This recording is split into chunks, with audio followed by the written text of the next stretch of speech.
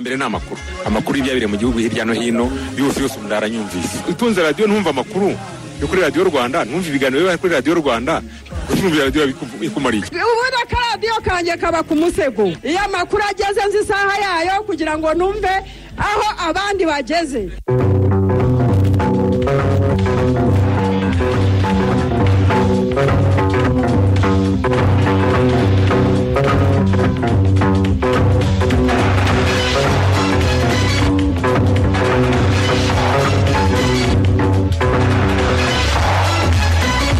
Ni saa 12 zuzuye neza. Bwa mbere mu Rwanda abantu 16 bishwe n'icyorezo cya COVID-19 ku munsi umwe. Abishwe nacyo bageze kuri 507. Turaza kuvuga ahaturuka ubwandu bwinshi. U Rwanda rwatoranijwe kuba icyicaro gikuru cy'ikigo nyafrika cy'ubucuruzi bukorerwa kuri internet. Turaza kumva ibirebana n'impamvu rwatoranijwe ndetse n'inyungu zirimo. Naho urwego rw'igihugu rushinzwe imfungwa n'abagororwa ruravuga ko umubare w'abagororwa bakoze ibyaha bisanzwe bakatirwa igihano cyo gukora imirimo iri mu nyungu rusange, uyu mubare ngo ukiri muto. Muri aya makuru turaza no kubasomera inkuru zanditswe kuri internet. Turavuga ko kuri tariki ya 8 Nyakanga 2021 umwaka umwe uruzuye neza Amadugo ni kuri Bari wari minisitiri w'intebe muri Cote d'Ivoire apfuye azize uburwayi bw'umutima n'urupfu rwahise ruhindura byinshi muri politiki y'icyo gihugu. Muri Haiti ho igihugu giherereye ku mugabane wa Amerika haravugwa abacanshuro 4 bishwe, abandi 2 batabwa muri yombi nyuma yo kwica wari perezida w'iki gihugu Jovenel Moïse. Naho Jacob Zuma wabaye perezida wa Afrika y'Epfo yashyize abakwizima yemera gufungwa ku buryo iri joro ryakeye ribaye irya mbere kuri we. Uyu musaza nyine w'imyaka 79 y'amavuko araye mu gihombe. Ndi Ismail Mwanafunzi, nanjye ndi Jean Daniel Sendayigaya, kumwe na Fabien Musabirema kubanga bw'ibyuma. W'Imana Ferdinand uyoboye aya makuru. Mushobora kuza kuduha ibitekerezo mukanya tuyarambura. Icyorezo cya COVID-19 gikomeje gukaza umurego. Ni ngombwa ko buri wese akaza ingamba zo kukirinda. COVID-19 yandura binyuze no mu mwuka mu gihe abantu bari ahantu hafunganye barenze umwe. Irinde kujya ahantu cyangwa gukorera ahantu hafunganye kandi hahuriye abandi.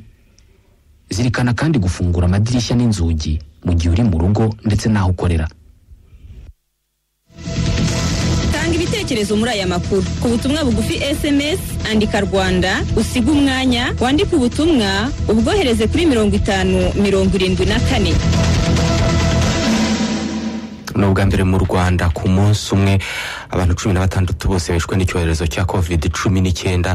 Umugabo bamaze kwicwa nacyo bageze kuri 507. Abishwe n'iki cyorezo barimo abagore 7 bari mu myaka 91 y'amavuko mu Ngororero, w'imyaka 73 n'imyaka 58 b'Irubavu, w'imyaka 61, w'imyaka 36 n'imyaka 19 b'i Kigali ndetse n'uw'imyaka 58 w'Imusanze, n'abagabo 9 bari mu myaka 73 n'uw'imyaka 60 n'imyaka 44 b'Irubavu, harimo n'imyaka 71 wo mu Ngororero, w'imyaka 69 n'imyaka 35 w'Imusanze, w'imyaka 59 w'Inyagatare ndetse n'uw'imyaka 52 n'imyaka 47 nabo b'i Kigali. Ejo kandi mu Rwanda habonetse abarwayi bashya 760 batumye bamaze kwandura COVID-19 bagera ku 45,039. Ejo hakiza abantu 816 bityo abamaze gukira muri rusange bageze ku 29,200.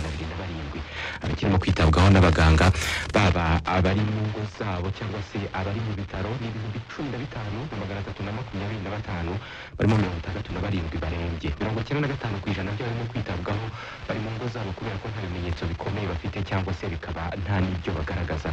Abarwayi babonetse ejo barimo abo mu mujyi wa Kigali 330, i Musanze habonetse 65, ku Kamonyi 52, i Gicumbi 38, i Rubavu 37, i Kayonza 29, abandi 29 babonetse i Nyamagabe no mu Ngororero.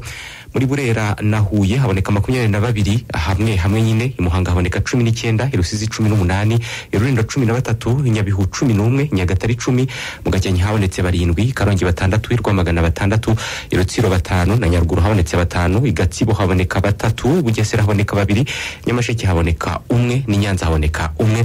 Birumvikanisha ko icyorezo kiri mu gihugu hose. Ejo hapimwa abantu 2846, ubu hamaze gupimwa abantu bose hamwe miliyoni imwe n'ibihumbi 691,850 n'ubwa mbere nk'uko nari mbivuze icyorezo cya COVID-19 kisha abantu benshi ku munsi umwe 16 abenshi babonetse banduye bashya abenshi nabo mu mujyi wa Kigali kubera ko habonetse 330. Muri aka kanya kuri telefone turi kumwe n'umuyobozi w'umujyi wa Kigali bwana Rubingisa Prudence. Bwana muyobozi w'umujyi mwaramutseho? Mwaramutse neza. Kundi murongo wa telefone turi kumwe n'umuvugizi wa police y'u Rwanda, Commissioner of Police John Bosco Kabera. Commissioner Kabera mwaramutseho? Mwaramutse. Duhereye ku muyobozi w'umujyi wa Kigali, bwana muyobozi w'umujyi, abantu 330 mu mujyi wa Kigali babonetse ku munsi w'ejo ni benshi kandi n'ubundi hashize igihe umujyi wa Kigali ubonekamo abantu benshi. Ese mu kubyitegereza mwaramenye harimo guturuka ubwandu bwinshi mu mujyi wa Kigali cyangwa se services ziturukamo ubwandu bwinshi? Yego, murakoze cyane. Nibyo kuko mugeze mu mujyi wa Kigali arigaragara ubwandu umunsi ku munsi buri hejuru cyane.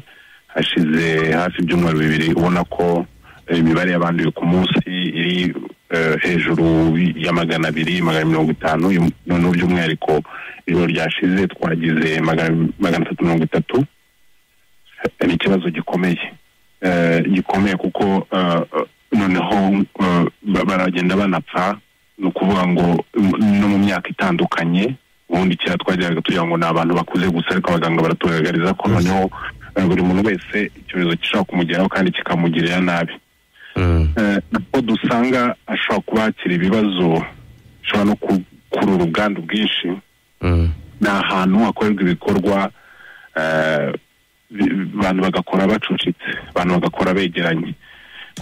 Murabona ko hari ingamba zikomeye inama y'abaminisitiri yafashe z'uko abantu bakorera mu ngo zabo nta muntu usubira ku kazi kugira ngo abantu badakora ahantu hegeranye hafunganye, abantu bagabanya ingendo mu mabisi cyangwa ahandi bashobora guhurira mu manama. Ariko hari ibigikorwa tunakeneye mu buzima bwa buri munsi. Urasanga rero nko mu masoko abantu bakigiyeho guhaha basabwa gukora kuri 50%. Amasoko amwe arafunganye, arayo dufite mu mujyi, isoko ryihariya mu mujyi bita City Market, ahantu bajya guhahira mu bikari byo mu mujyi bakoramo ubucuruzi butandukanye bw'ubuconsho cyangwa se harimo n'amastoke y'ibintu. Haba hari n'abantu bacucitse muri za gare, abantu bajya gutega. Mbese ahantu henshi dufite mu mujyi tubona ashobora kuba hari icyuho cy'uko abantu bakwegerana bakanduzanya, tutibagiwe n'abantu baba bashobora kuba bagikora ingendo zitari ngombwa, bagasurana bakicarana mu nzu bakamarana umwanya mu nzu ufunze, nta wuzi uko umwe ahagaze. Yewe twabonye n'abajya gusurana kandi harimo abarwayi. Ibyo byuho rero turabizi, tubona rero bashobora kuba harimo abantu bashobora kwanduzanya ndetse n'abashobora kuba barwaye batabizi, kuko iyi ndwara uko iteye, uko abaganga bayitugaragariza nuko ushobora kuba wigendana yenda ufite ibimenyetso ushobora kwanduza ariko itakuryamishije. Ariyo mpamvu badukangurira kutegerana no kwambara masike, gapfukamunwa, kugira ngo n'uwo mwamwe kumwe arwaye ube wirinze cyangwa se nawe abakurinze. Nkurikije uko mubisobanuye ndetse n'uburyo ibingibi birimo kuba mu gihe harimo kubahirizwa ingamba zatumye bimwe mu bikorwa bihagarikwa ibindi bigahindurirwa imikorere yabyo, mwebwe uko mubibona aya mabwiriza cyangwa izi ngamba zubahirijwe uko bikwiye, ntago imibare yakabaye izamuka gutya? Ni ukuvuga ahari ubwanda aho igituma buzamuka ni ukwica amabwiriza? Yego, hanini turica amabwiriza. Abantu muri rusange hajemo kwirara. Ubu ibyo turi kubona muri ibi bihe nuko abaganga baratugaragariza aho biba byaravuye mu myitwarire, ariko natwe tukabibona kuko hari aho tuba twadohotse. Ibyo turi kubona muri uku kwezi kwa 7, byo tumaze iminsi tubona mu mpera z'ukwa 6, ni uburyo tuba twaritwaye nk'amezi kwa 4 cyangwa kwa 5. Aha rero nta kindi ni ukwitwararika, ni ukubahiriza amabwiriza, kuko iyo tutayubahirije niho turwarira. Ubu uko ingamba zihagaze, uko zisabwa kuzikurikiza, kwitwararitse ntihazemo icyuho, kuko ahantu hose ubu harahagarara n'abantu aho hose yacucitse abantu aho hose tujya guhahira, kuko buri munsi abantu tujya guhaha, ukenera kandi kugerayo udafite imodoka ukaba wakoresha indi, ariko ahantu hadasaba ko ngendesha imodoka nagendesheje amaguru. Ahantu amasaha nzi ko mu isoko hacucitse abantu naretse nkaza kugenda amasaha ntari buhurire n'abantu. Uracyasanga ngaho dufite ibyuho, kuko niyo ugeze mu isoko mu rugero ntanze cyangwa ahantu hahuriye abantu benshi, uracyasanga ari abantu bahagiye byo kuhajya buzuriranye. Umuntu niwe yiwitura avuga ati reka nyene ngura icyo ngura ntahe, cyangwa se reka nkigure rimwe sinsubireyo kabiri ku munsi cyangwa n'ejo sinsubireyo. Turabizi ko imibare y'Abanyakigali hari ababaho umunsi ku munsi biturutse n'ubuzima bakora, ariko kwitwararitse dushobora kubaho, dushobora no kwirinda icyorezo. Ni ukugira ngo twumve tuzamura imyumvire iyo ubu bwandu tububona ahantu hose, ndetse tukabona no kugezaho mwatanze n'imibare kandi n'ibyo y'abarwariye mu ngo zabo batarembye. Ese bo tubasaba iki mu kwitwararika?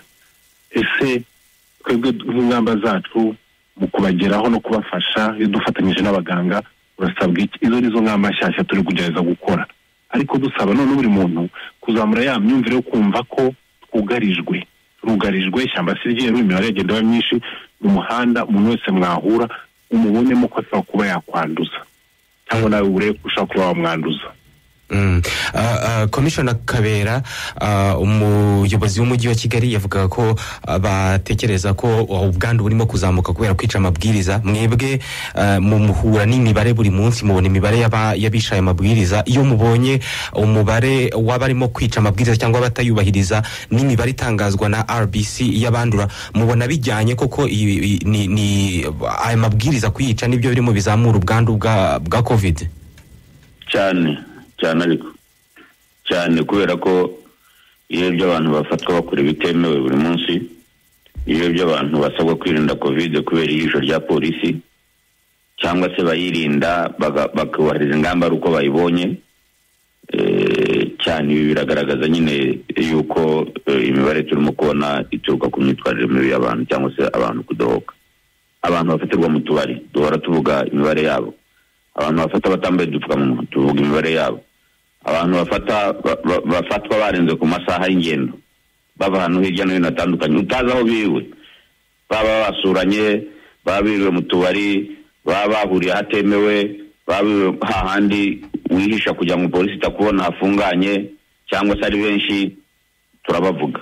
Abantu dufata barenga imbibi z'intara bagenda mu imodoka zihaye kubatwara zibarenga imbibi z'intara cyangwa z'uturere zigenda zabashyize mutazi nuko bimeze, turabavuga. Abantu dufatira mu tubari ndetse banabapima bamwe ugasanga bafite icyo cyorezo, tujya dutanga ingero. Nta umuti wo kwirinda kino cyorezo waratanzwe, ni ukwirinda, ni ukureba ko wirinda ukarinda mugenzi wawe. Ariko biragutangaza naho abantu bacuruza abantu, iyo polisi bafungisha ukumva baranavuga ndetse bamwe bariruta bakavuga ngo polisi bateranye n'abakiriya. Ntabwo ari byo, abantu baritwara nabi, abantu ntabwo bumva kino cyorezo, ntabwo bumva kibateye ubwoba. Tuyatubona bamwe na bamwe nyine bateye ubwoba n'imibare, ariko rero mu by'ukuri imibare igaragara y'uburyo abantu bitwara, y'abantu bafatwa, iragaragaza nyine ibimenyetso turimo kubona mu mibare itangazwa na RBC ku munsi w'ijukukeye. Bwana muyobozi w'umujyi, mu birebana n'imirenge cyangwa se n'uturere, haba hari nk'imirenge bigaragara ko ibonekamo ubwandu bwinshi mu mujyi wa Kigali? Yego irahari, kuko mu minsi ishize twakoranye n'ikigo cy'igihugu gishinzwe ubuzima, tugendeye ku mibare igaragara y'abantu baba barwariye mu ngo zabo. Tubona rero imirenge ifite ubwandu buri hejuru. Nabaha urugero nk'umurenge wa Kimironko, uri mu mirenge ifite abantu barwaye cyane, ari mu bice bya Kibagabaga. Ntabwo mvuze barwaye cyane, abenshi barwaye, kuko wenda kurwara cyane byabivuze kuremba. Ngendeye ku mibare, kandi umuntu arwariye mu rugo burya batarembye, gusa abakeneye gukomeza gukurikiranwa. So turabibona rero muri za Kimironko, mu bice bya mu tugari twa Nyabisindu, tugari twa Bibare, kajya hakurya za Kibagabaga. Niboye nayo iragaragaza imibare y'abantu barwariye mu ngo ari benshi. umurenge wa Kicukiro, mu minsi twabonaga umurenge wa Kigali, mu karere ka Nyarugenge hitwa Imwendo, naho dufite imibare y'abarwariye mu rugo bari hejuru, n'ahandi urebye turahaza ahantu hari imibare y'abantu barwariye mu ngo benshi, ndetse dukoranye na minisante n'abajyanama b'ubuzima kuko barahari kuri buri kagari kugira ngo hakurikiranwe buri muntu wese uri mu rugo abayeho ate, yaramutse ate. Ibyo rwose nagira ngo nabikangurire bagenzi banjye mu nzego zibanze kugira ngo tugere ku isibo, buri muntu amenye umuturanyi yaramutse ate, ameza tumubaza amakuru kugira ngo wa wundi warwaye atageze aho arembera mu rugo. Unarebe se yakurikije amabwiriza mu rugo kugira ngo abantu be gusurana mu ngendo zitari ngombwa. Ubu dufite ikoranabuhanga, ushobora kubaza umuturanyi waramutse ute utiriwe ujya kumureba ngo mwicare muganire kubera ko wabukoze ingendo zitari ngombwa. Noneho ariko ababishinzwe, abajyana mu buzima, inzego zibanze, tukamenya buri muntu ariho ate, yiriwe ate, nta kibazo yagize, kugira ngo atajya gusohoka kandi bashaka kumugeraho bakaba bamufasha. Izo ni zimwe mu ngamba turi gufata kugira ngo tugabanye ubwandu, ariko tunakurikirane wa wundi wagize ikibazo cyo kuba yarwarira mu rugo ataba yaremberayo, kandi hari inzego z'ubuzima zishobora kumufasha kugira ngo ibimenyetso bitangira kugaragara agezwe ku bitaro anakurikiranwe vuba vuba.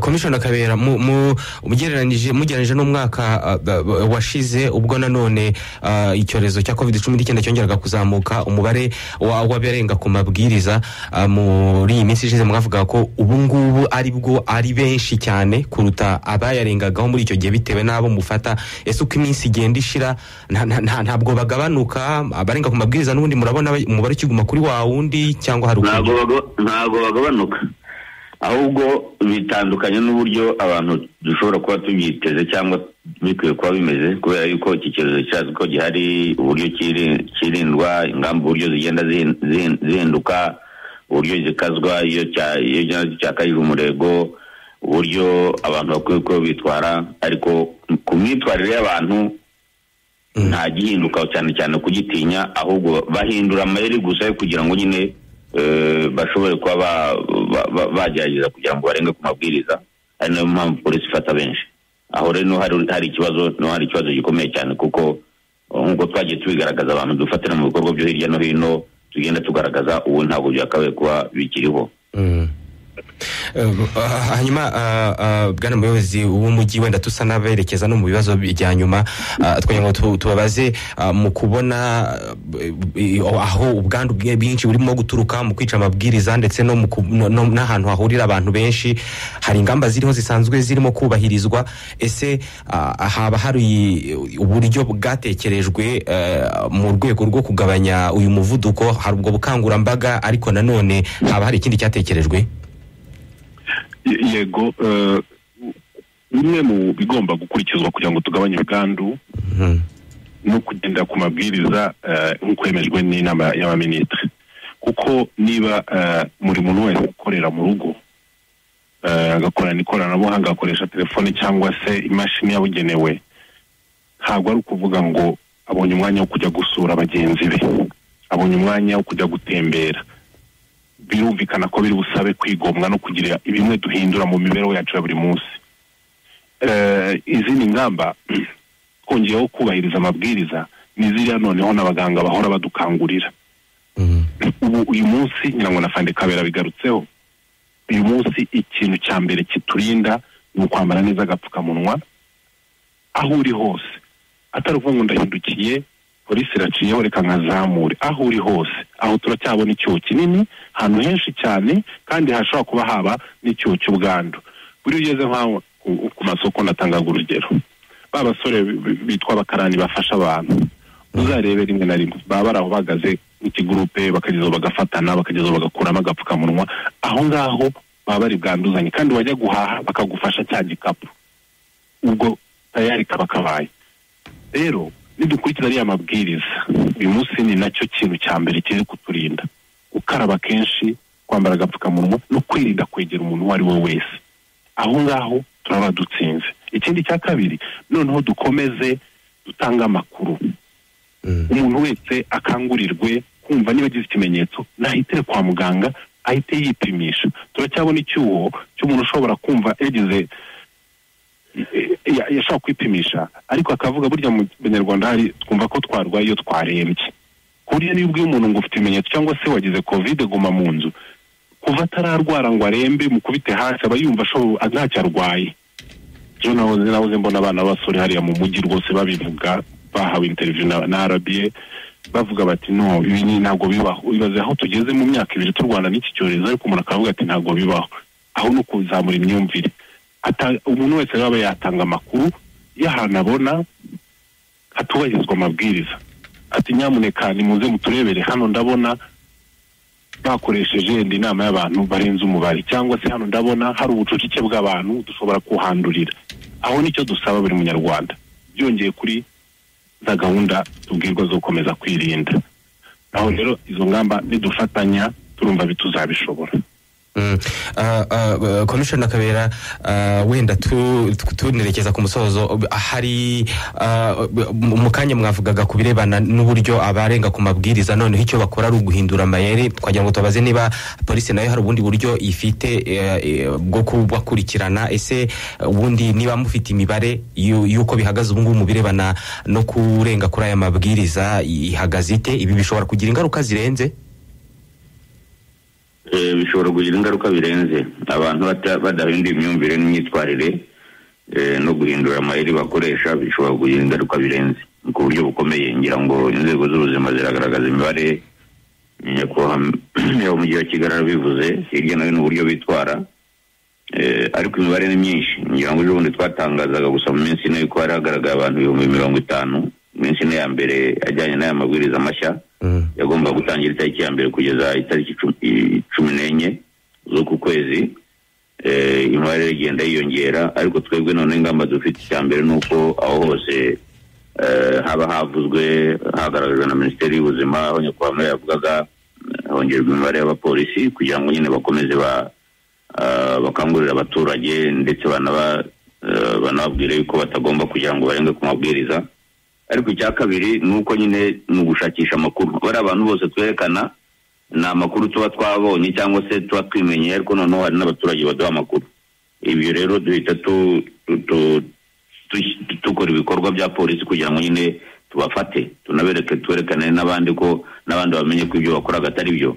Ibyo rero izo ngamba zirakomeza kandi tubabwira yuko rwose nta muntu uzarenga ku mabwiriza ngo polisi bimenye hanyuma birangirira aho ngaho gusa atagizweho n'ingaruka z'ibihano. Turagira ngo rero abantu babyirinde, bakora ibintu ibyo ari byo byose byemewe bakwiye kubikora badategereje yuko polisi iza kuza kugira ngo bafate barinde bihanirwa kubera ko bananiwe kwirinda kino cyorezo. Abaturage rero nibumvira amabwiriza, turabona ko nta kindi gishobora kubafasha ubu ngubu kuko byagaragaye yuko ariyo ashobora kuba yagira akamaro mu kwirinda kino cyorezo. Commissioner Kabera, turabashimiye, murakoze cyane. Bwana Prudence Rubingisa, umuyobozi w'umujyi wa Kigali, namwe tubashimira uruhare mugize mu makuru yacu. Murakoze cyane mwirirwe. Nyuma tukiri kuri iyi ngingo irebana no kwirinda COVID-19, reka twerekeze mu burengerazuba bw'u Rwanda.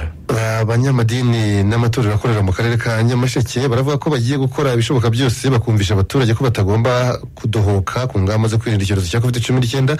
No mu gihe hari bamwe mu baturage bumva kandi batekereza ko COVID-19 ari imperuka y'isi, naho abandi bakavuga ko izanwa n'abaturuka hanze y'u Rwanda. Aphrodise Muhire.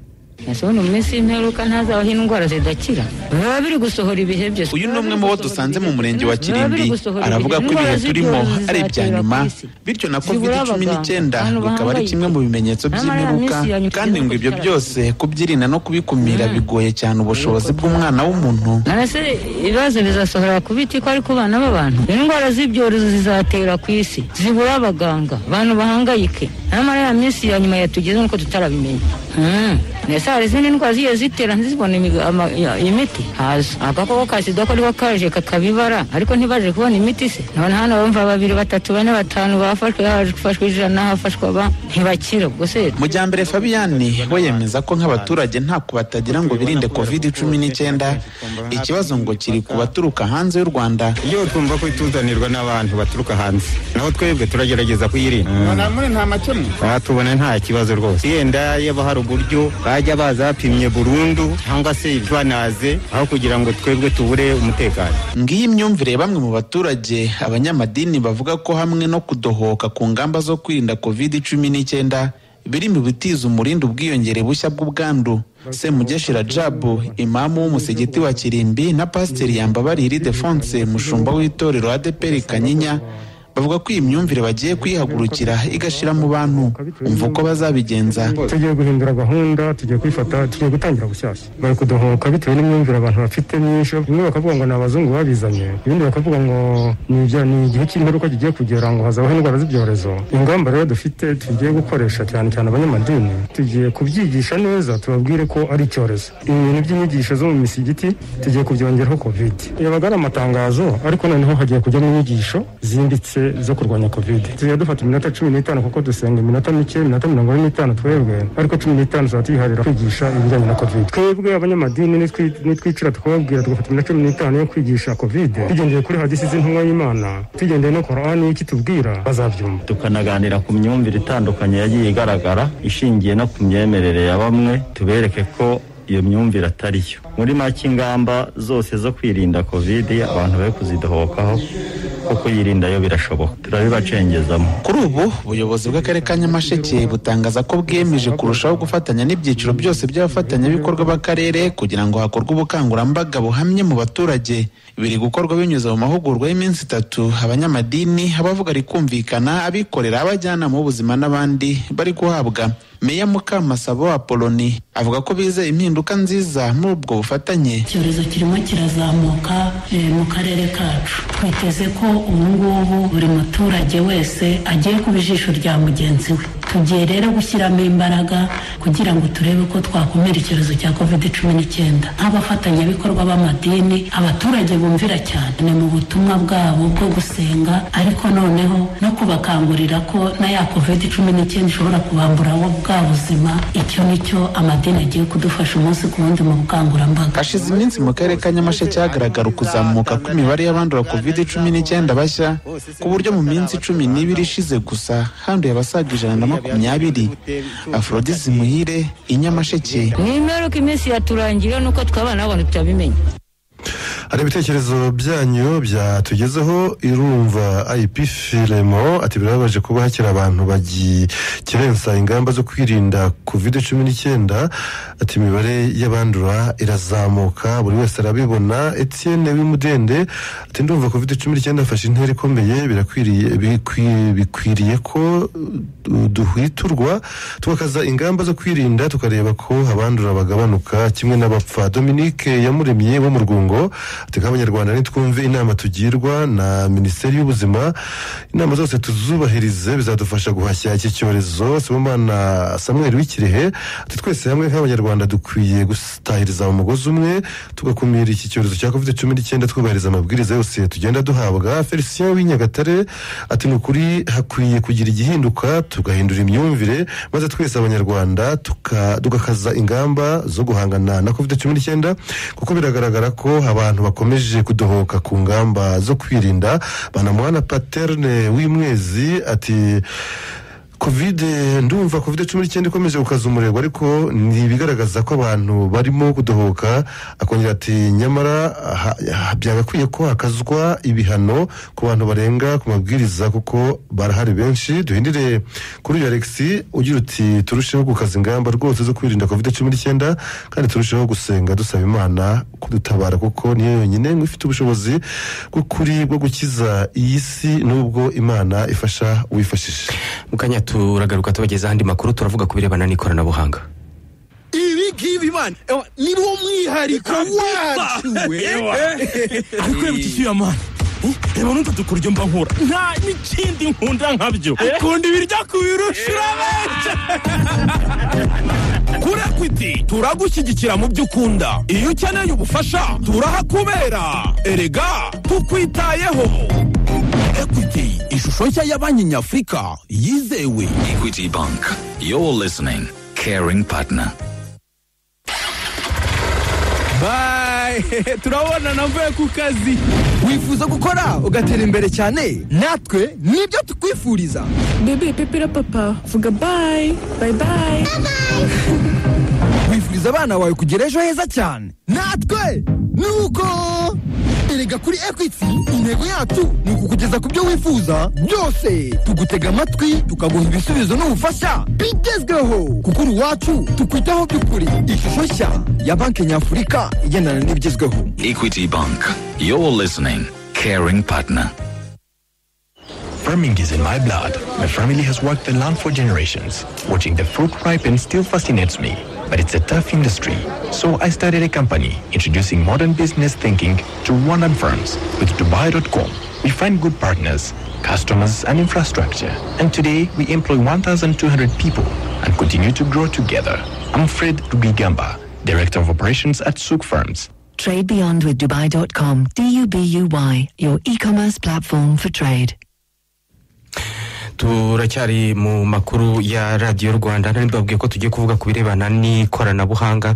Hari abafite societe z'ikoranabuhanga zatangiye kohereza service zabo ku masoko yo hanze y'igihugu, bavuga ko kumenyekana ku Rwanda muri uru rwego birimo kubafasha cyane kwinjira muri aya masoko kandi inyungu irazamuka.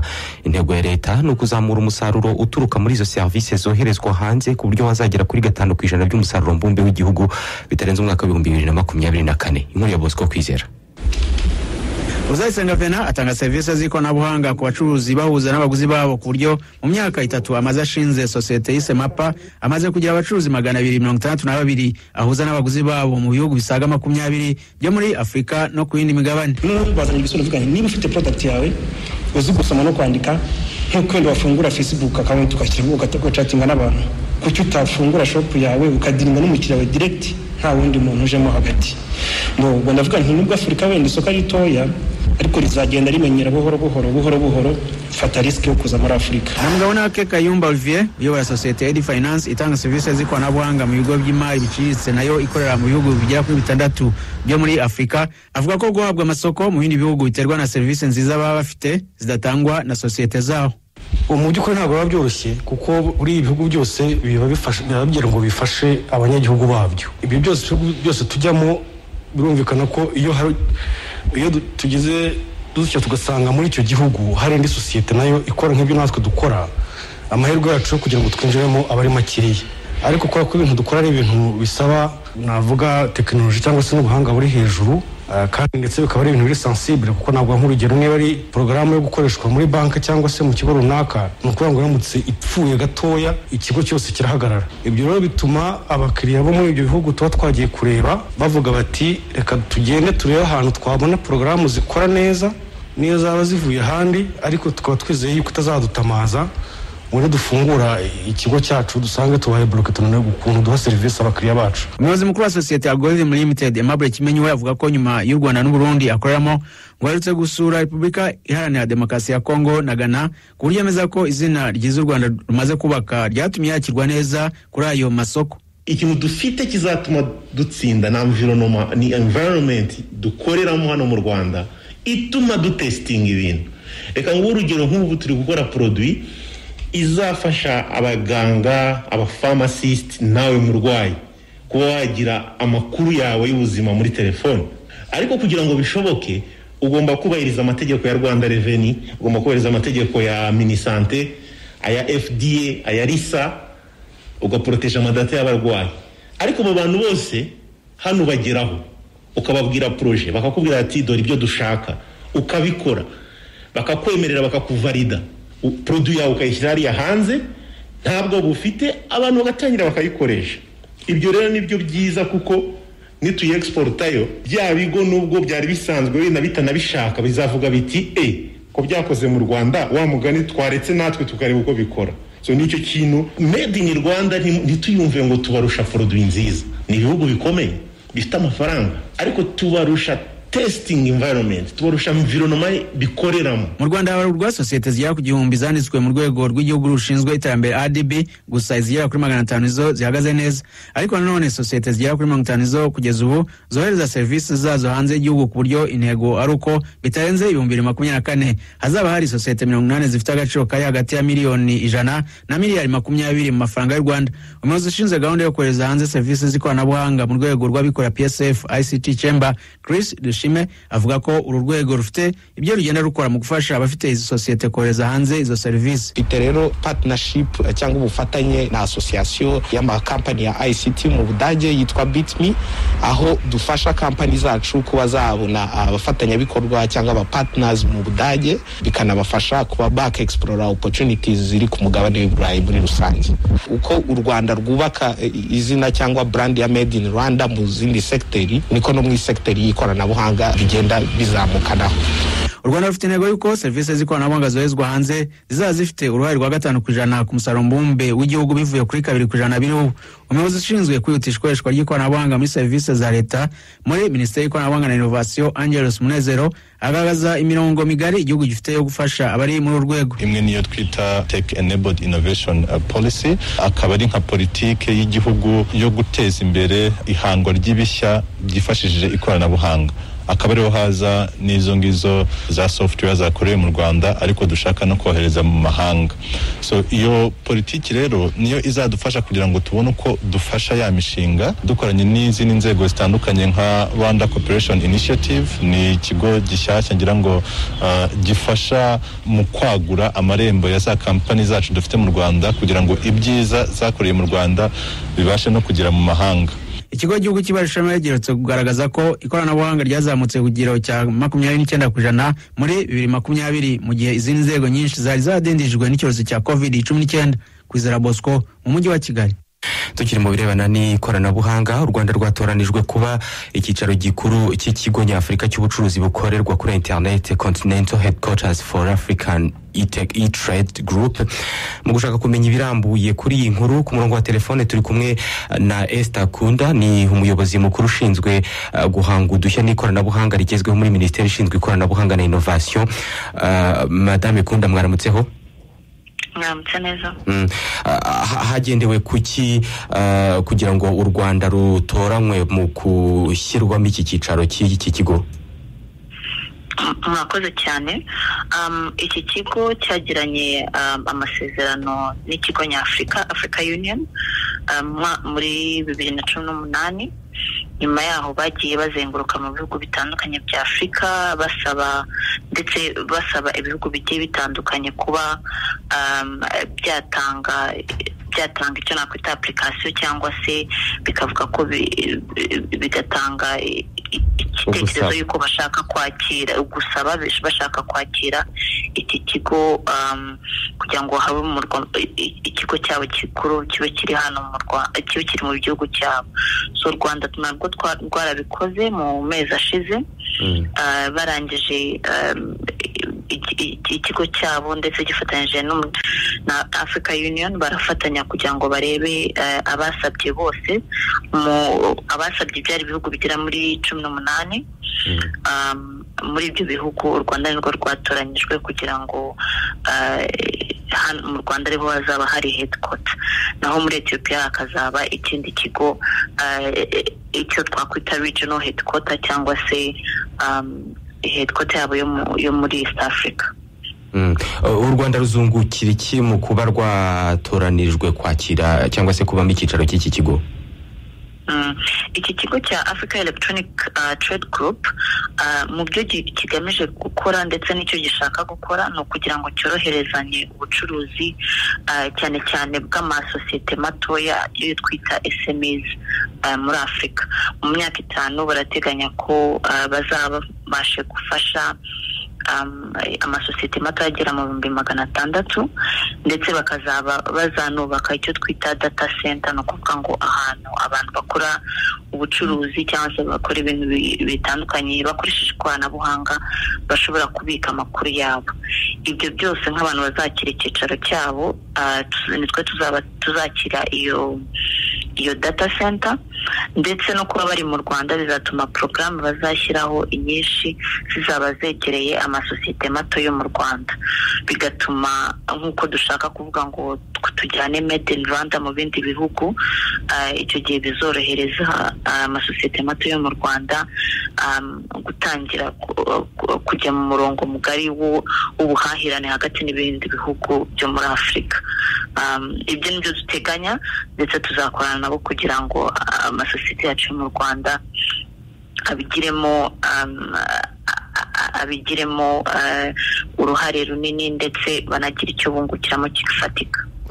Ku birebana n'uruhare mwari muvuze, u Rwanda rwo ruzatanga uwuhe musanzu muri iki kigo cyitezweho iryo terambere ku mugabane wose? Umusanzu wacu nk'u Rwanda icyo tuzabafasha ni ukwicarana nabo nk'uko tugenda dufasha ibindi bigo by'Afrika kubaka ndetse no kugira ngo ibikorwa byabo bakora bigere ku mugabane wa Afurika wose. Dufite andi ma initiative ameze nk'ayo twagiye dukora nka Smart Africa Youth Connect Initiative.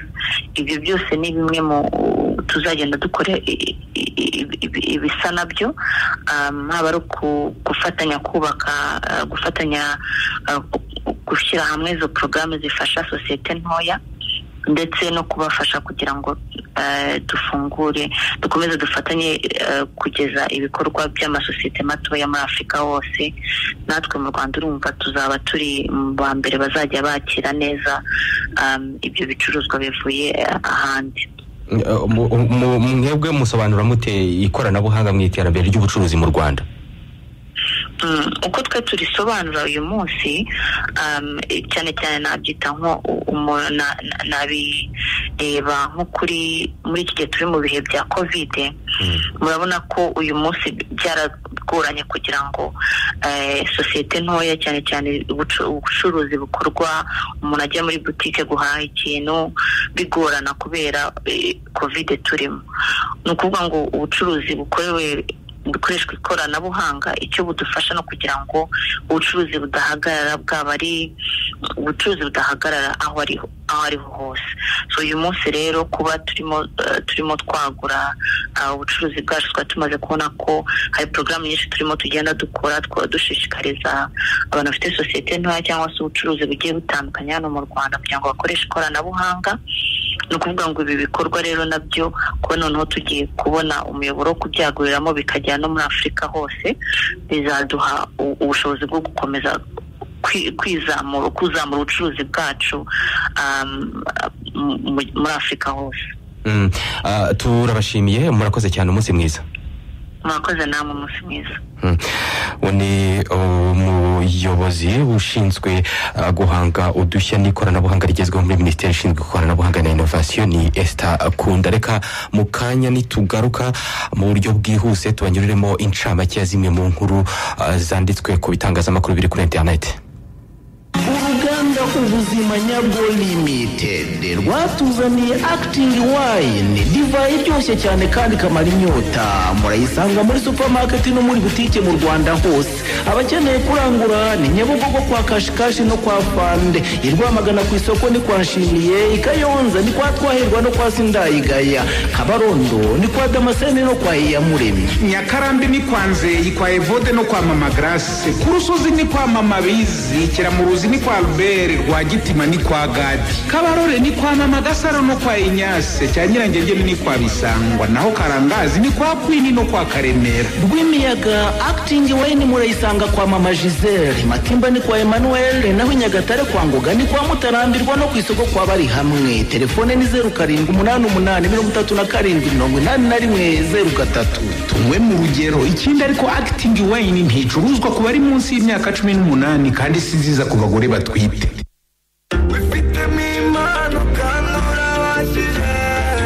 Niyo mpamvu mbona ugeza uri ikaba uburyohe dufatanije kuko turi umuryango umwe. Gahoreka tugaragariza isi yose ibyo dushoboye, nta cyiza tugora. Turamurika nta kimwe, nowe turi ishusho y'ejo heza Afurika. Waba uri muto cyangwa ushaje, umuhinzi cyangwa umuvuzi, umunyeshuri cyangwa umukozi, dufatane ikiganza tuzamurane.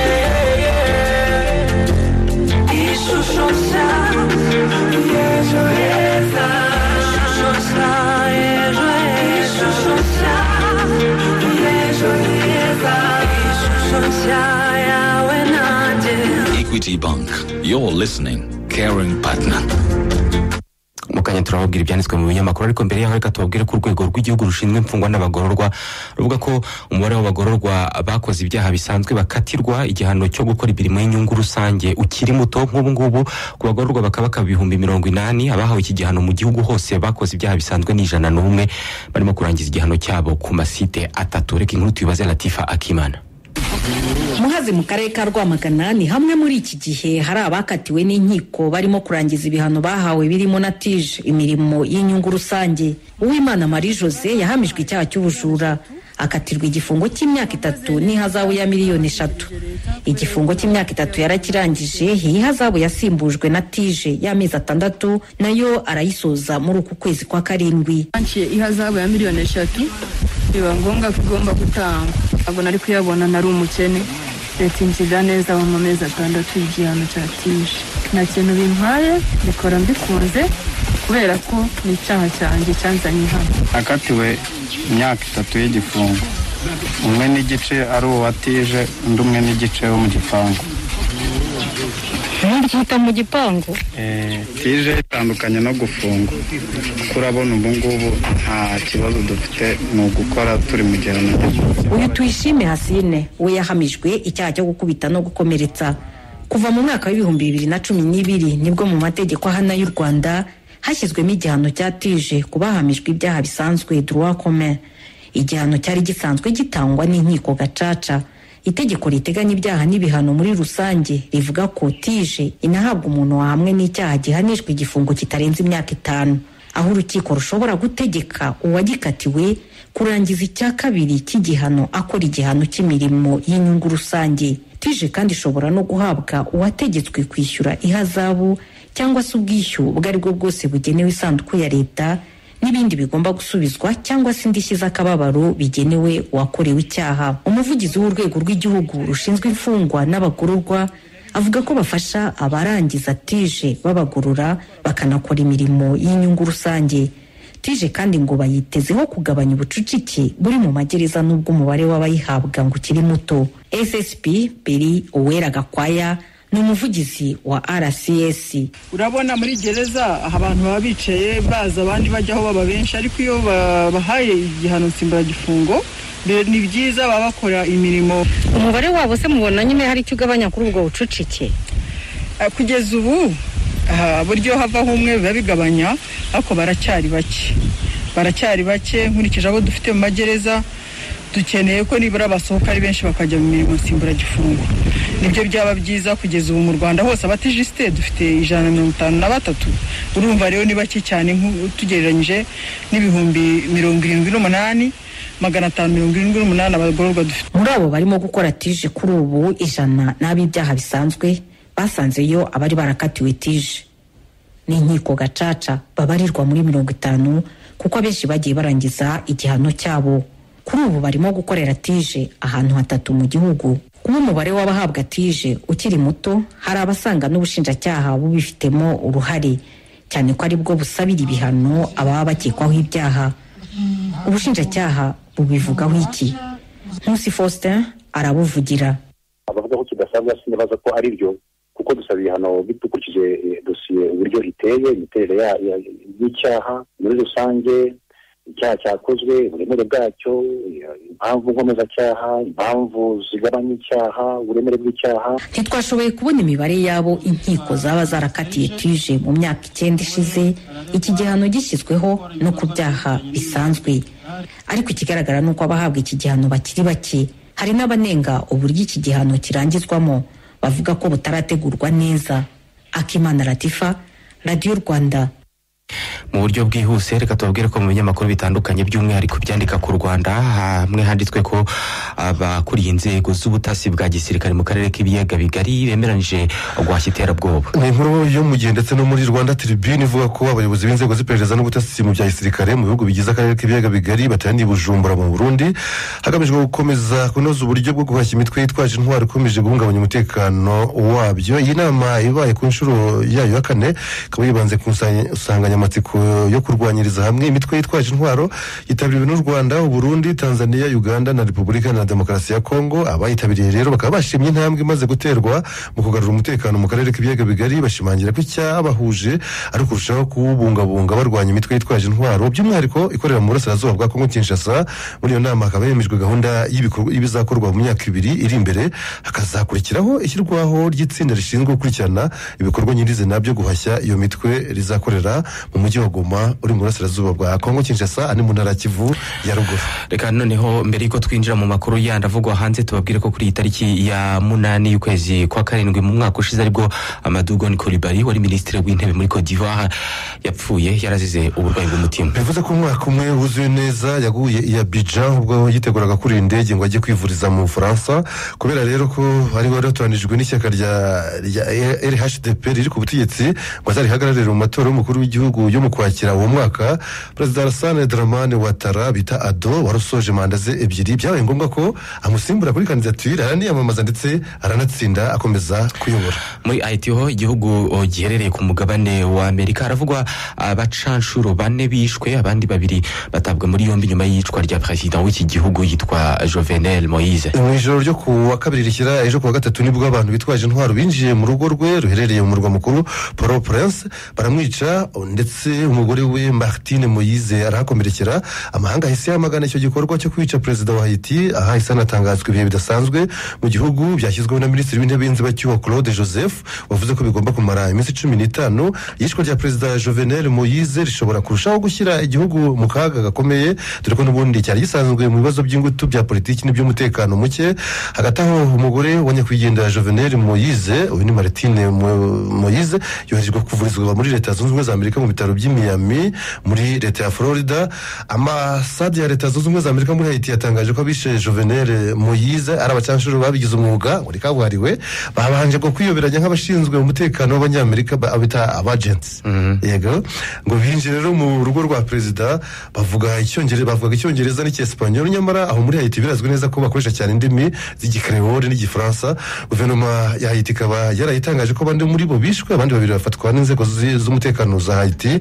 Kubera rero ibyo byabaye muri Haiti kuri uyu wa 4 biteganijwe ko akanama karoni gashinzwe umutekano ku isi gaterana igitaraganya kugira ngo kabyunguraneho ibitekerezo gasuzume birimo kubera muri Haiti. Uyu Jovenel Moise ari ku butegetsi kuva muri 2017, ariko n'ubundi muri Haiti yari amaze iminsi y'imyigaragambyo y'abamusabaga kwegura. Hanyuma umunyamabanga mukuru w'umuryango w'ibihugu bikoresha ururimi rw'igifaransa OIF ni Madame Louise Mushikiwabo yihanganishije abanyahaiti kubw'uru rupfu nyine rwa perezida wabo Jovenel Moise. Umurajya kubyita na Juvenal ariko ni Jovenel. Hanyuma muri Afrika y'Epfo bamaze kubivuga ko Jacob Zuma wabaye president w'iki gihugu yavuye kwizima, yemera gufungwa ku buryo iri joro yabaye rya mbere uyu busaza w'imyaka 79 y'amavuko arara muri gereza cyangwa mu gihome.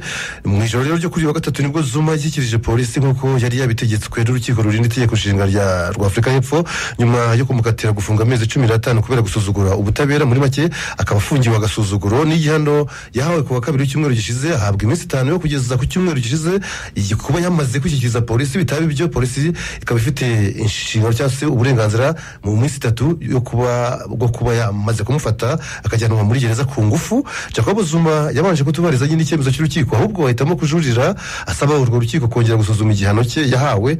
Urukiko rukazongera guterana ku wa mbere w'icyumweru gitaha kugira ngo rwige ku busabe bwe.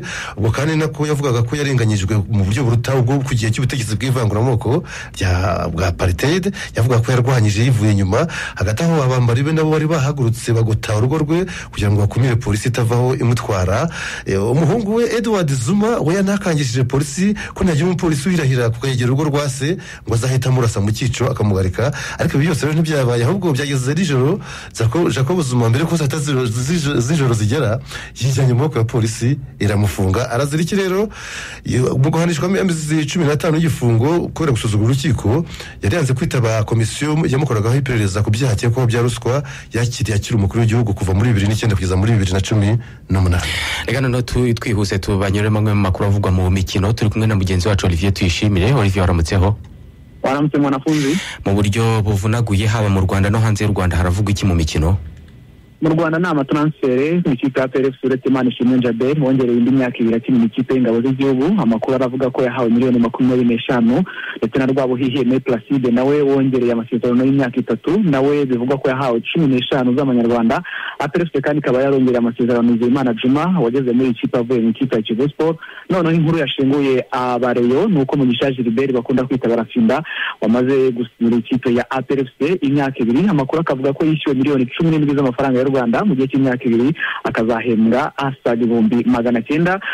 Izindi nkuru zikomeje kuvugwa ni kutumvikana ku cyiciro cya kabiri cyakora mbara iki kiganiro cya Radio Rwanda cy'urubuga rw'imikino 3 aho baza kugaruka ku bijyanye n'icyiciro cya kabiri. Ikizwi nuko Sunrise yamanutse na Muhanga. Sunrise kandi kabifite n'ibizi Vedaste Nsabimana Jean de Dieu bakunda kwita Shaurini, Twagirimana Innocent bita Kavatiri, Wanji Pasi, Sulaiman Majyandaro Kibirige na Mude Sulaiman bose basa nkaho barangije amasezerano kandi bari inkingi za mwamba.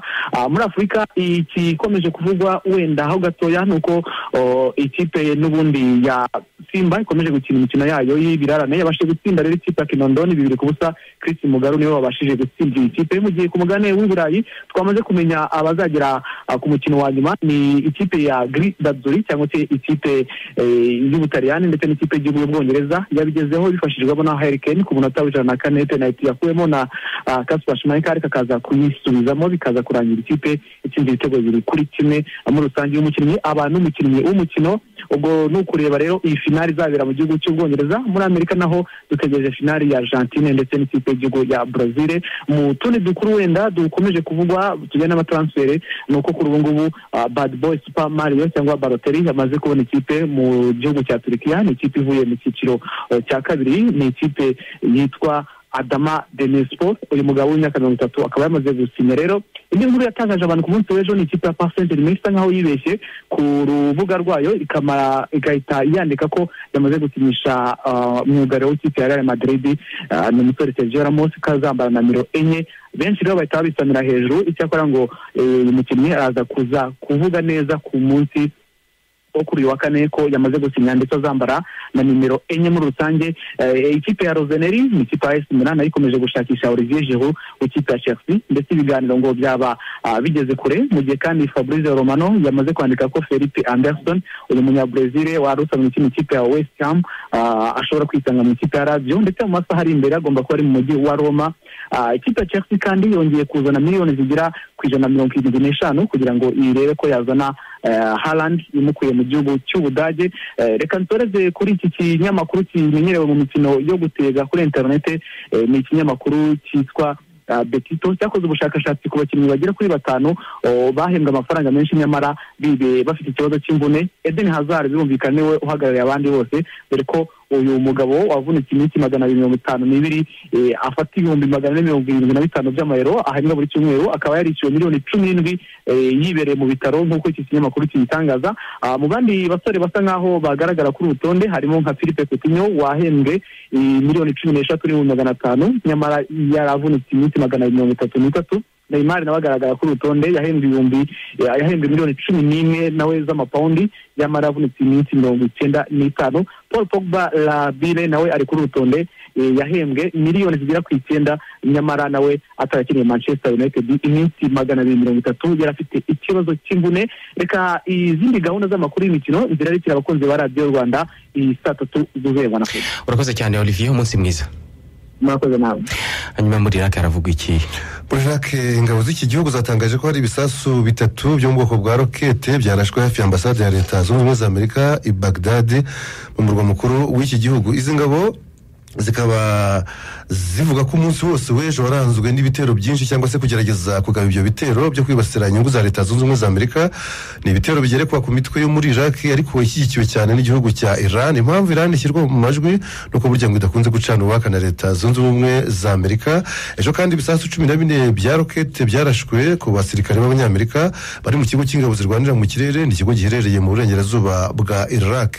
Ni mu gihe ingabo z'Abakurde bo muri Syria zo zivuga ko nazo ejo zaburije mu n'igitero cya drone cyari kigabwe ku basirikare b'abanyamerika bari mu burasirazuba bwa Syria. Reka dusoze tubabwira ko ejo ishami ry'umuryango w'abibumbye ryita ku buzima OMS ryatangaje ko abarenga miliyoni 4 bamaze guhitanwa na COVID-19 ku isi yose kuva icyo cyorezo cyakwaduka gihereye mu Bushinwa mu mpera za 2019. Abantu babyibuka ko cyatangiriye mu mujyi wa Wuhan. Bikaba byatangajwe n'umuyobozi mukuru wa OMS Dr. Tedros Adhanom Ghebreyesus mu kiganiro yagiranye n'abanyamakuru, aho yanavuze ko uwo mubare wamaze guhitanwa na COVID-19 mu gihe cy'umwaka umwe n'igice ushobora kuba unarenga bitewe nuko hari ibihugu buryo bitajya bitangaza imibare. Igihugu cya Leta Zunze Ubumwe za Amerika nicyo cyashigeshwe n'iki cyorezo kurenza ahandi hose ku isi ku banduye n'abahitanywe nacyo, kiri imbere mu banduye kikaba n'imbere mu bahitanywe nacyo.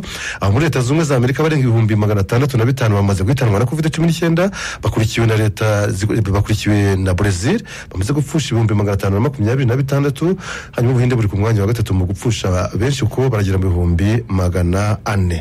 Ubutumwa bwo kwirinda icyo cyorezo reka bari nabwo tusorezaho tubabwira ko inzego zishinzwe ubuzima zisaba abantu bose kandi byagaragaye ko ari nako bimeze gukomeza ingamba zo kwirinda iki cyorezo, birimo kwambara agapfukamunwa buri gihe kandi neza, guhana intera hagati y'umuntu n'undi gihe abantu bagize aho bahurira, ariko ibyiza abantu ntibagira aho bajya bakaguma mu ngo, kandi abantu bagakaraba intoki kenshi n'amazi n'isabuni cyangwa hagakoreshwa umuti wagenewe gusukura intoki wa alcohol. Mwakoze kutwumva ku isambiri, turaza kubagezaho andi makuru mu buryo buza kuba bugezweho, turizera ko tuza kubasanga kuri iyi mirongo.